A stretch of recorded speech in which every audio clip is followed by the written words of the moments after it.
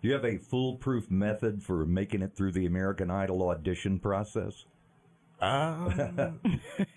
If it even exists. I don't think I have one. I just know you could just be true and be real and stand out.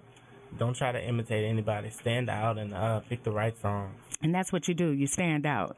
And every time you get on stage, it's like you just put everything into it. You know, sing so hard. How do you take care of your voice? Honestly, I never had any vocal training or anything, and I don't know how to take care of my voice. So I just sing. I don't get hoarse. It's very rare that I do get hoarse. I know it's not healthy, but I just sing. So I guess so far it's working. Yes. Yeah. Growing up in church, you sing so much. And, yeah.